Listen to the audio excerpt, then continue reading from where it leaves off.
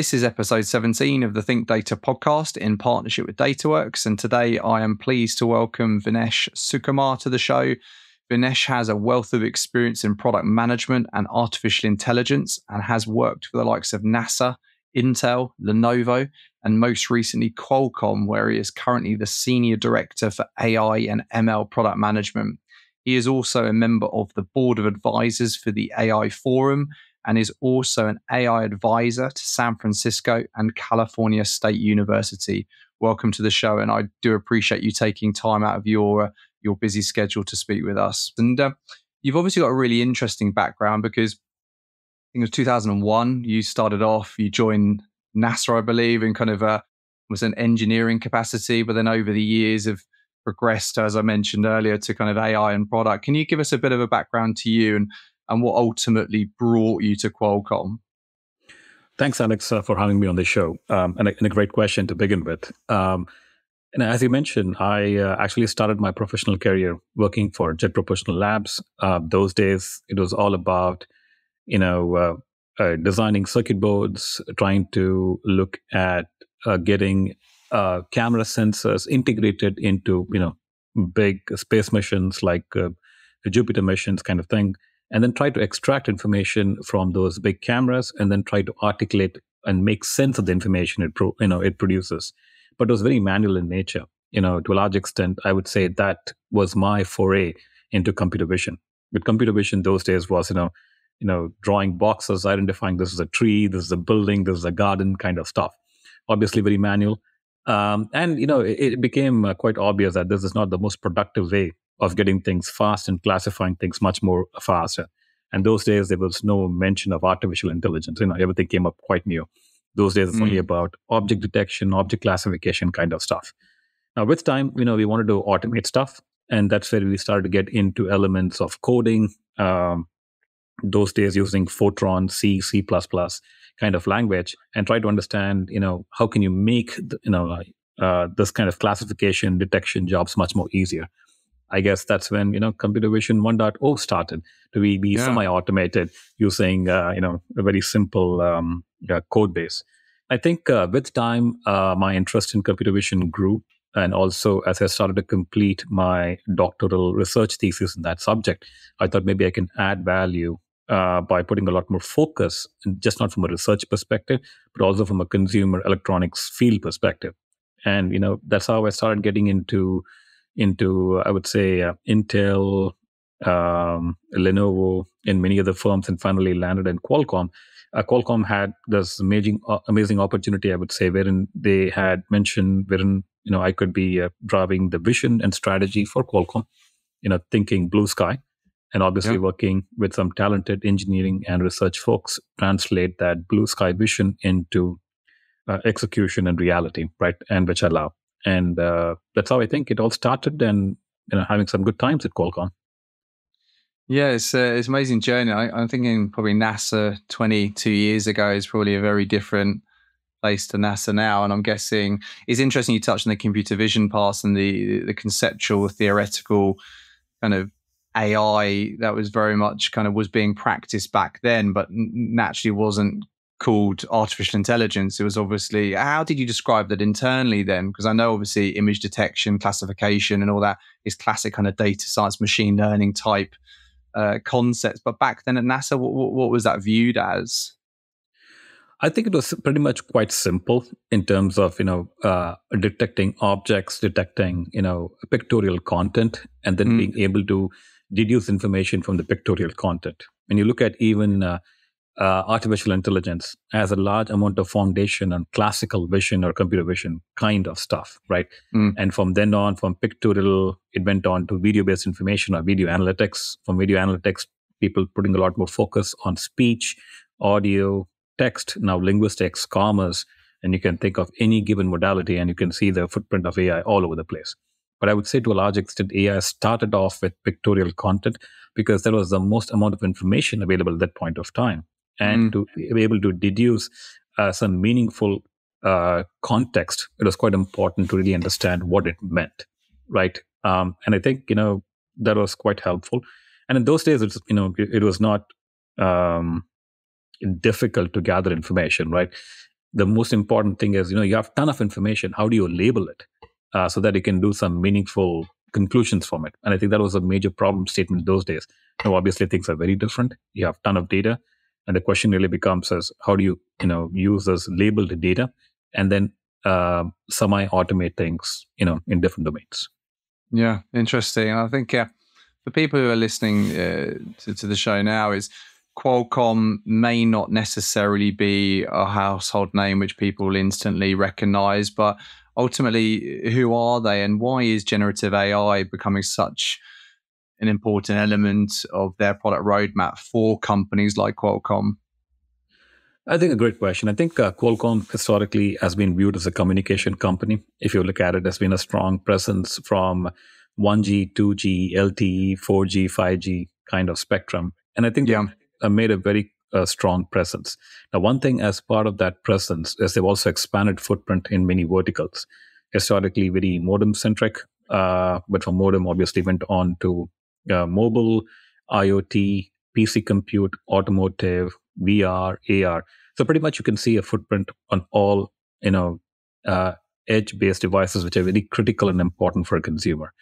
Now, what that puts us is, you happen to have a leadership from an edge deployment standpoint, and you also happen to have various technologies that help access data of the user.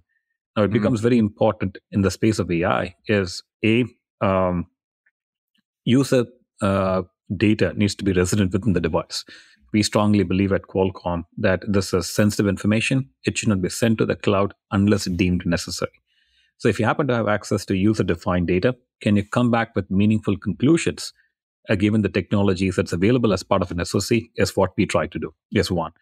And second thing is, can I move towards a very customized inference, meaning whatever conclusions I kind of come up with, can it be mapped to the user's preferences? An example here would be if I'm asking something about George Washington, right?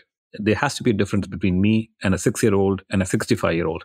If you get the same response without mapping that response to the emotional intelligence of the user or the environmental conditions, it becomes very stale data, right? You're not able to connect to the user.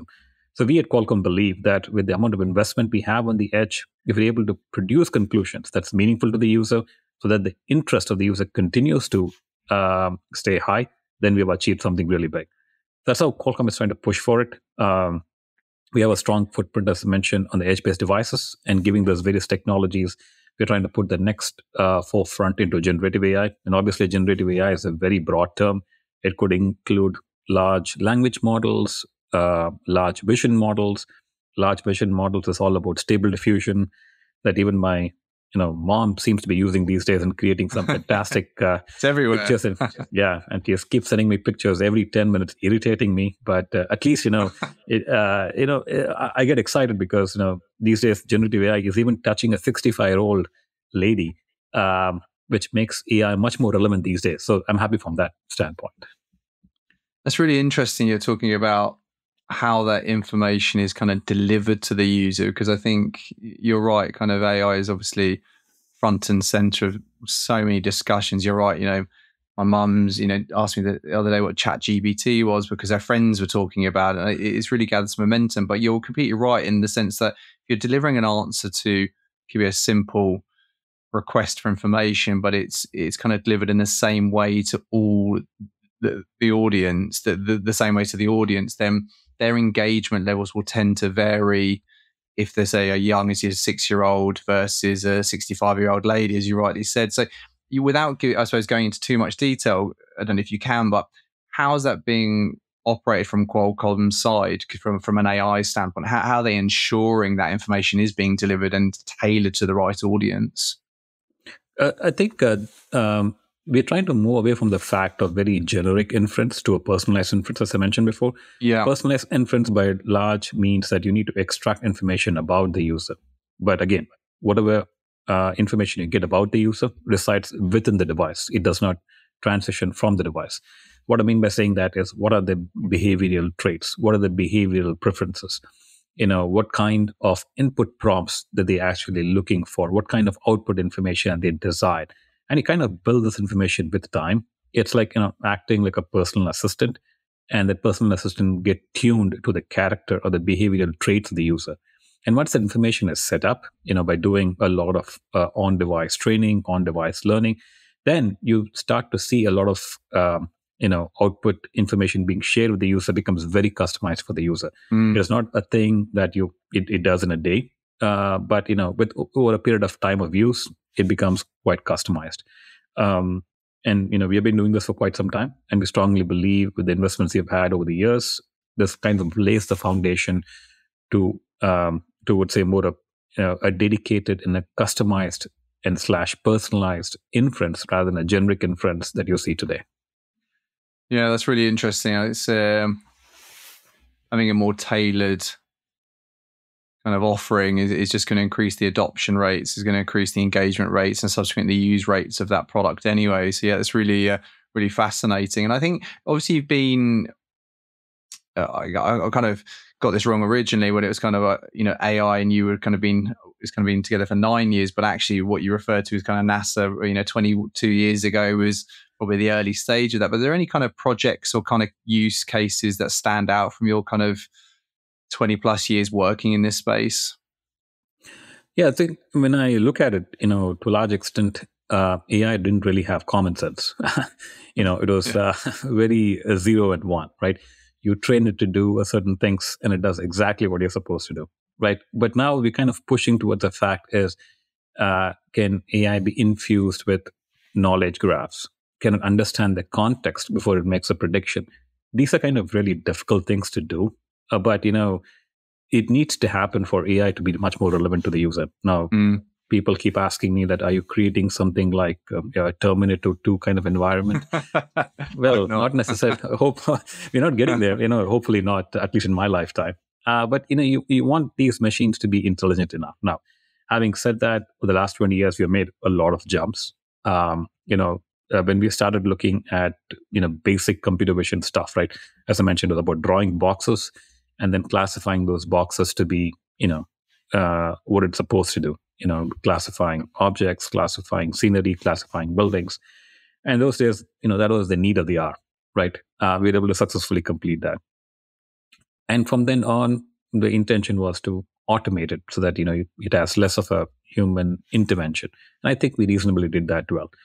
And then with time, the question was, can I use that same intelligence and put it to a different use case, especially in terms of voices or text, wherein can I just change the last layers of a convolution network and classify voices or classify text? And we were able to successfully do that by a concept called transfer learn, right? So I think, as you move forward a little bit more, the question really becomes, okay, this is great. You're looking fantastic in object. You're looking fantastic in linguistics, text. Can I do multimodal? Right. And I think we were able to successfully demonstrate that with a combination of voice and image. But with time, as more data became available, it became much more, I think, informative, and people became more informative, I should say. The request was to see if what could be the trends of AI, right? And this is where we started getting more into training, customized training, those kind of stuff. And now you can come up with large language models, language vision models to create fake data, to classify, text automatically, those kind of stuff. So I think the next 6 months, you're going to see a lot more evolution on the Gen AI space. And I'm excited to see that because OpenAI, to a large extent, opened up to the world of possibilities, I would say about 9 months ago. And from then on, the boom has completely changed. Right. It's gone crazy, isn't it? I think exactly. You've only got to look into the market now of how many generative AI startups, how much funding is flowing around. And it's almost like that kind of post kind of cloud boom where everyone's kind of getting on the bandwagon. You got the Snowflake IPO. You had all these companies that were gathering so much attention. And that's also come in sync with the rise in the demand for dedicated, technically minded product teams, of which obviously you're running at the moment. What do you think's behind that? Because we've seen, the amount of vacancies, the amount of appetite, and subsequent low supply of quality ML and AI product managers is creating an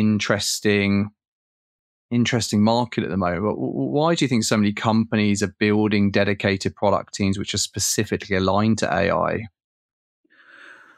I think it's important as a product manager to be successful is to think as a user, right? What would be the pain points of a user? What are the key experience indicators? How do you define success? Some of them are quite abstract in nature, but you have to position yourself and what is going to sell. How do you connect to the user, right? And if you're able to make that pitch in a much more simplistic way, you would be successful as a product manager. And especially in AI, where things are very abstract, it's important to kind of lay the foundations of success. What I mean by saying that is, let's talk about in the space of even generative AI. There's a lot of conversations about foundational models. You have llama, vicuna, alpaca, all the animals in the zoo being named on foundational models, right? But people don't understand these are foundational models to begin with, meaning they could do a lot of generic tasks. They're working on unlabeled and structured data. But if you want to make it very task specific, you want to make it very domain specific, these foundational models are not meant for that. So in that case, the product manager needs to put a hat on and then try to understand, if I'm going towards some kind of a financial transaction that needs, let's say, chat GPT kind of performance, if I'm going to health industry that needs a chat GPT like performance, would a large foundation model work good enough? If it is not, how do I define those KPIs? And maybe I need to have task specific training to be established or fine tuning.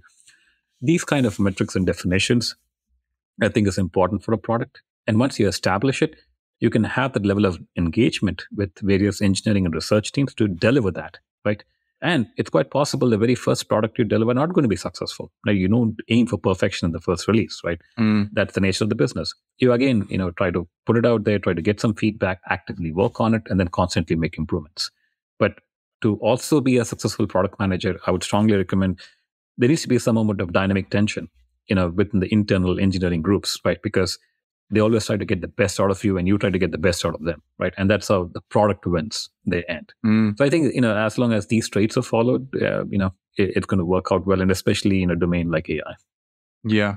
But they don't always get it right though, do they? Because I think companies, it's like a snowball effect, isn't it? That one company setting up a dedicated team, then all of a sudden the next company wants to do it. So in your experience, you work for large organizations, you've gone into companies and established these functions. What are some of the key challenges kind of these product teams usually face? And subsequently, how do they overcome them?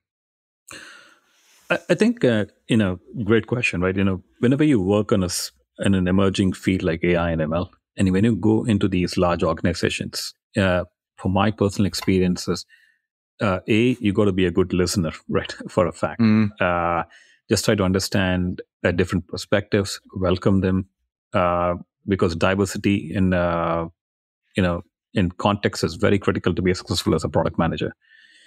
Now, the second thing is, every organization is going to be like Swiss cheese with plenty of holes. You got to be, you got to anchor on which holes of interest, articulate why those holes are important to fix, because clear articulation gets much respect within the community on why you want to address them. And three, I would say, be a strong orator, be technically savvy. You got to be able to explain your problem statement quite well enough and be high level and abstract enough that you don't get into specifics on how to get it done, right? This is where creativity comes in when you work with your engineering counterparts. Is they deliver the how part, you deliver the vision part, right? Obviously, work hand in hand with them, encourage their creativity, encourage their productivity. Choices will always have to be made because you're never going to have enough resources to get things done. So I think, a combination of these things really help to be successful. And in any given organization, there's always going to be ups and downs, right? So never be distracted with the downs. Always look at why things did not work. Use it as a boost of encouragement to push it for the next goal. And that's how I would probably, I've always told young product managers or joint organizations, especially in the field of AI, is always be a constant listener. And on top of it, be a constant learner, because in AI, there's no specialist, because the field is adapting and changing so rapidly and so fast. What I've learned 5 years ago now is being taught, in high school. So Yeah. I wouldn't be, I wouldn't be surprised in 5 years from now, the same context and subject is taught for first graders. Again, Yeah. stretching it a little bit more, but that's how the world has changed. Agreed. I've only got to look at my daughter's homework to understand that I certainly wouldn't be able to tackle these questions when I was at her age. So Yeah, exactly. It's an interesting space, and I think product management is obviously now. Product manager has always been a function, but AI and product management is now gathering a lot of attention, as I alluded to earlier. And we're getting a lot of questions, simple questions like, how do I break into that? They may be a data scientist, they may be more on the BI side, they may be not in analytics at all. But in your experience, what makes a good kind of product manager? And I know you touched on kind of the ability to listen, but a good technically minded AI product manager. And how would someone switch tax and break into that space? What advice would you give them? So my recommendation for me, I was lucky enough, I would say, in my career, right? I had an opportunity to work as an engineer, as a developer, as an architect, and even an operations lead. So I was physically in the consumer side. I was actually physically in a manufacturing facility. So actually got to see how things worked, from get go. So if there's an opportunity, I would recommend at least young budding product managers to spend most of their initial time on field, because you got to learn what works, what doesn't work. Because I think that level of practical experience is extremely critical. Because what you design on a whiteboard or on a PowerPoint is very different from practicality. And Yeah. having that exposure and experience of practicality kind of induces a way of thought and a way of thinking, right? And suddenly you're trying to realize this, okay, I should not be doing this because of A, B, and C reasons, because you're able to connect to it. Now, not everyone probably would have the luxury of having spent the time, in different facets of manufacturing, different facets of the industry before jumping into a product management lifestyle. But if an opportunity does exist, I would say sit down with the customer, try to visit them, try to see how this entire chain kind of works through, and kind of gives them an exposure on what not to do. And that kind of pretty much sets the foundations for what should be done. I Yeah. think Interesting. that makes any product manager successful, at least in the AI space. Yeah, you did have a really kind of classic path actually, from kind of that real kind of technical role to obviously then moving into the more kind of commercial elements of product management. I suppose, does that make you more credible, do you think, in more of that, if you are really going to climb that ladder to that kind of product owner, the level you're at now within such a specialist domain, do you think it really does take someone to ultimately know the nuts and bolts of AI and data and a data science, or do you think someone could still become a good senior director of product without that technical background? I think they can. Also, Yeah. I would stress on the fact is be humble enough, right? Certain things you may not know, be bold enough to accept it that you don't know it, Yeah. and then have some one-to-one separate sittings with that specialist in that domain. Try to understand what it means, and as you try to be self-sufficient in that knowledge perspective, it kind of gives you the foundation, right?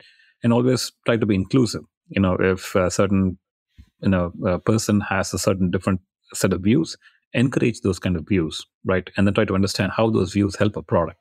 And I think as you gain respect, especially when you don't have the technical acumen in a certain field, goes a long way for you to be, or any person to be successful in that organization. Yeah. No, I think that's really interesting. I think that curious mind, that kind of the humbleness, the desire to learn, I think these are characteristics, aren't they? These are traits you can't necessarily train, but actually what you can train them and give them is the knowledge. So yeah, I like that view. And as I mentioned at the beginning of the intro, obviously there's kind of a huge amount of attention on the generative AI space. There's investment everywhere. There's a lot of activity and noise currently, all with their own different use case, their own problem statements. But for you generally, what do you think the future holds for generative AI? I think, firstly, as I mentioned, generative AI has made AI relevant pretty much Yeah. to all age groups, including a 65-year-old mom. Yeah. Right? So, which is quite interesting.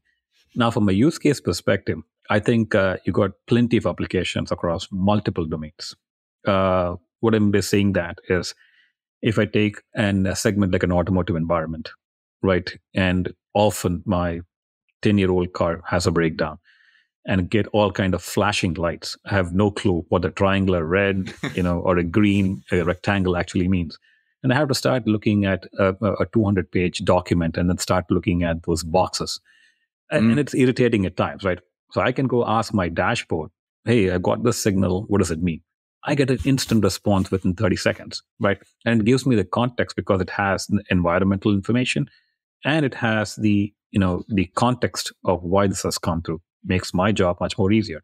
So what I'm saying is productivity is going to significantly get boosted up, especially on use cases like automotive domain, and not to mention personal computing environment. Same thing with the content creation. Content creation was quite manual in nature, especially for the gaming environment, where you got to have ton and ton of engineers actually create characters or scenic backgrounds, what the jumps and the hoops is going to look like. And now with generative AI, I can actually simulate or mimic these content creation backgrounds instantaneously, which is quite remarkable. Which means the physical development of a game environment is reduced from years to a couple of months, right? I can give you one more example. As there was a significant effort in moving towards L3 or L4 of automotive environment, which means you really didn't have to have data because you have to go through very stringent qualification cycles. And I can recollect at least some of the automotive vendors used to put these cars into test environment for thousands and thousands of miles because they had to collect data. And once they collect data, then they run the physical, I would say, the entire pipeline to make sure moving towards semi-autonomy or full autonomy, they're able to predict a lot of these situations. And that takes years of work. But now with the generative content, I could create artificial videos, artificial scenes. I can force feed certain function and see if my system is about to fail. So which means it improves my simulation environment significantly. So what I'm saying is in the end, I'm completely upbeat on how generative AI is going to really help humankind in content creation, content consumption, productivity, and plenty more areas, which only means it's the foundational layer. And as such, your use cases, the applications is going to be even more enormous, compared to, I would say, the initial trend of AI. I would pretty much quote Gen AI as AI 2.0 upcoming, minus their T2 kind of an environment, but it's significant. So really, really excited about it. Yeah, likewise. And we, in all different walks of life, I'm speaking to people who are either absolutely, excited, you cannot wait for the next reiteration of the AI journey. But there's on the flip side, there is a huge amount of people that are really worried. And I know what you're doing, you're obviously an advisor with the AI Forum. And I suppose my final point to you is, how important do you think is the regulation and the governance of this AI domain now? Because at the moment, there's still the progression, the speed at which things are changing and adapting. People are rightly concerned about what this may mean to them. But obviously with the work you're doing, the advising, obviously California State, and from what you're seeing, how much of a hot topic is governance regulation right now? I think it's quite important these days for many, many reasons, right? A, you want to make sure the physical content being provided is content authenticated, meaning it's not a duplicate of somebody's work.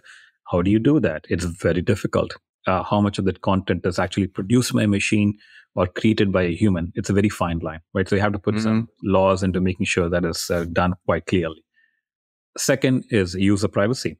In many generative AI applications, people start dumping in their code, dumping in their private information, and this becomes part of a training stack, especially for cloud-based environment. People need to be aware of the fact, hey, this information that you provide is gone or going to be used forever, right? Quite recently, I think someone sent me a quote saying that they actually tricked ChatGPT into providing Microsoft Pro license keys.